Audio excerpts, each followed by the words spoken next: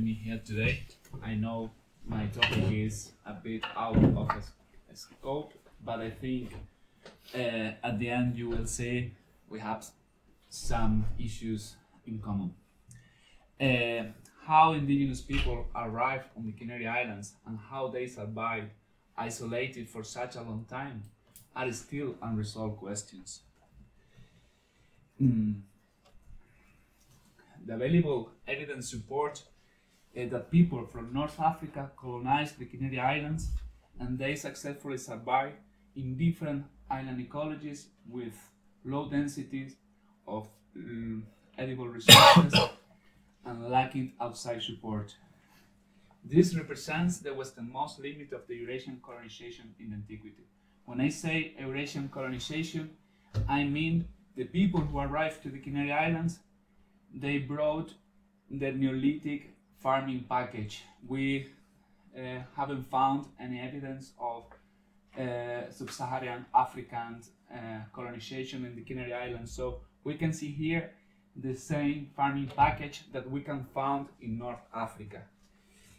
And these people remained isolated until the Middle Ages when the Europeans arrived and finally conquered the islands. However, today the chronology of the colonization is still unresolved, and we don't know, for example, how people spread to the islands. And this is important because according to the timing of the colonization, we can consider why these people arrived to the islands and who, and also how they arrived to the islands.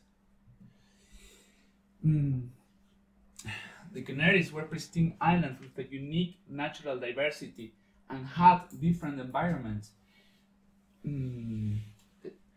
different between the islands.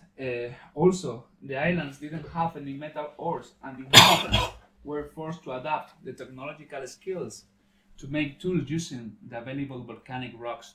We don't have any flint, we don't have metals, and also after the colonization, the first colonization process, we don't find any metals in the islands because we don't have any evidence of contact with the continent after the first colonization process. The early colonists translocated the domestic plants and animals and introduced parasitic species with them. Thanks to a very good preservation of the organic remains, we have found desiccated cereals, desiccated insects related to the stored grains, and also we have mummies and different kind of organic remains. We know these people transform the island environments to make them more habitable for farming populations. We have different kind of evidence, and we can see how people transform these islands into more habitable landscapes. But these practices became differentiated in islands with different environments. So we can say that at some point the environment constrained the development of these societies. But also we can see that we have islands with similar environments and they became differentiated. So only the environment doesn't explain the differences that Europeans found when they arrived. The archaeological evidence also demonstrates that Canarian inhabitants share similar or identical technological and cultural backgrounds when they arrived. But these cultures became differentiated through time. When Europeans arrived in the Middle Ages, they indicate that Canarian inhabitants spoke different dialects and didn't have the seafaring skills needed to navigate between islands. This text, combined with archaeological evidence, also demonstrate a significant diversity between islands in terms of social complexity, material culture, and demographic development. There are currently three main hypotheses explaining the colonization of the Canary Islands. The first believed the Phoenician or Punic groups from Carthage found the archipelago in exploratory journeys. They would have settled in the eastern islands and in order to exploit commodities such as murex.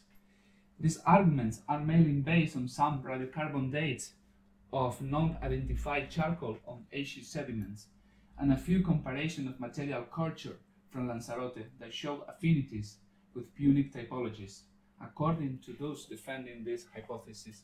So here we can see we have evidence of a population before the outset of the common era, especially in Tenerife, but also in La Palma and in Lanzarote.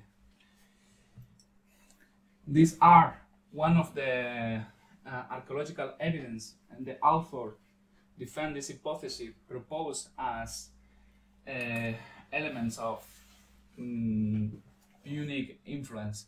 The point here is, for example, in this case, it looks like a tourist, can be, but it's dated in an archaeological layer from the 6th century AD.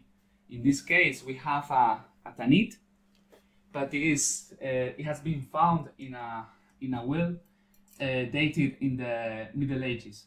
The point is, some of these hypotheses came from the 80s, where the radiocarbon dates were not applied in all their archaeological sites. However, today there are some authors that are defending this hypothesis. A second hypothesis proposed that Romans from North Africa arrived to the Canary Islands around the 1st century BC, bringing with them non-seafaring Berber populations to exploit the island's coastal resources, such as murex. In support of this hypothesis, we have evidence of Roman presence in form of an amphora near the coastline of Lanzarote and Fuerteventura, the eastern islands, and also we have a short-term settlement with Roman material, with Roman evidence in Lobos islet, which is between Lanzarote and Fuerteventura. Also, we have some ceramic findings in the headlands of Lanzarote, and Pliny the Elder mentioned the discovery of the Canary Islands in the 1st century BC by fishermen from North Africa. Also, Pliny the Elder mentioned that Hua II, the king of Mauritania, ally of Rome, sponsored an exploration of the Canary Islands around the 1st century BC. According to this hypothesis, the collapse of the Roman Empire caused the abandonment of the Berber population, who remained isolated until the arrival of the European people. So these Berber people are the indigenous people we know today as Guanches or Canarians, ancient Canarians. The third hypothesis, is based on the EMA's radiocarbon dates, and you can see here everything changed according to the first hypothesis. If we consider only the hygienic radiocarbon dates, the colonization of the Canary Islands was around the 1st millennium AD. Also, according to this hypothesis, the scholars say that the Berber population arrived by themselves, maybe escaping from the Roman expansion in the North Africa, or because of the wars between different Berber groups. The point is, we don't have any evidence of Roman culture features in the Roman and in the Aboriginal cultures. So the lack of archaeological research and systematic radiocarbon dates from some islands, especially the smaller islands, hinders the development of an accurate view of the chronology and dynamics of the colonization, because it's not important only to understand when the Canaries were first colonized, but also how humans spread through the islands. If we go to the mitochondrial DNA evidence on humans, we can see different diversities between islands, suggesting an heterogeneous process of colonization or different evolutionary histories. In this case, in El Hierro Island, which is the smallest island in the Canaries, we can see a very low mitochondrial diversity. It can be result of a bottleneck effect during the colonization, during the spread of humans, but also it can be a result of crisis during the population of this island. So at the end, we only have samples from the people who remained after a crisis. So we don't know exactly what happened to have this kind of evidence.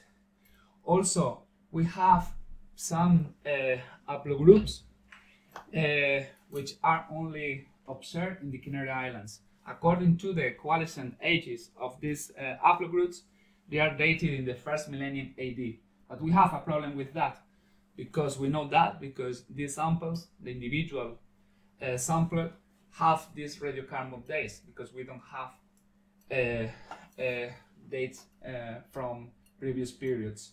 And also, which is interesting, in the Eastern Islands, we have found other haplogroups that we haven't found in the other islands. Also, we have dated these individuals, and all of them are dated after the 11th century AD. It means that maybe these individuals came from a second migration wave after the 10th century AD at least. This is interesting because we can see differences between the archaeology of the Eastern Islands and the Western Islands, especially in Gran Canaria. So we don't know if the difference in the archaeological record depends on the new migration or depend on indigenous process, because it's true at the same time these differences are very slight and not very important difference, just in the occupational pattern, in the structure of the use, etc. If we consider Gran Canaria as a model because it's where we have available more radiocarbon dates, we can establish a proposal of a sequence for the occupation of the Canary Islands. According to the MAS radiocarbon dates, we are able to consider at least three main chronological periods. The first colonization process until the 6th century AD, when all the Canary Islands were populated, the consolidation of the settlement and the demographical expansion until the 14th century AD, we can see an increase in the number of radiocarbon dates, and the last period of the European contact and contacts in between this date to 1496, when all the Canary Islands were conquered. Here, maybe in this increase is working the second migration wave, but according to the ancient DNA results, this migration wave was not an important output of population. So we can see also an economic development thanks to a better adaptation, or just because they populated all the islands. Okay. Also, if we consider the changes in vegetation according to different pollen records, we can see it since 2300 BP. There was an important change in the vegetation involving the clearance of woodlands, as indicated by the mark in decline of palms and the spread of grasses on the pollen records. This result could be indicating that Gran Canaria was populated earlier than the MAS radiocarbon dates indicate. Later, once the forest has been cleared in the area, agriculture was locally established, as suggested by the increase of cereals after 1800 years BP. These changes coincide with the increase in fire frequency, and some of them with clear archaeological evidence of occupation. The point here, we need highest resolution of pollen records, because this these results come from natural basins, so we don't understand very well this specific period when the first colonists arrived to the islands. So we can say that Roman people discovered the islands, and later Berber population arrived by themselves, or maybe Roman people or Romanized people assisted them to travel to the islands. However, why did Romans occupy Lobos Islet where they didn't have any water resources? Why didn't they occupy Fuerteventura and Lanzarote? Here, for example, there are some wells that European people explore when they arrive. So, does it mean that these islands were populated when Romans arrived and they decided to stay in Lobos just because to be safer? So we don't know exactly. So this week I received a confirmation by starting grant. So so I got the project to explore how people from North Africa colonized the Canary Islands and how they successfully survived in different island ecologies. So hopefully we will have more evidence in 5 years' time. Thank you very much for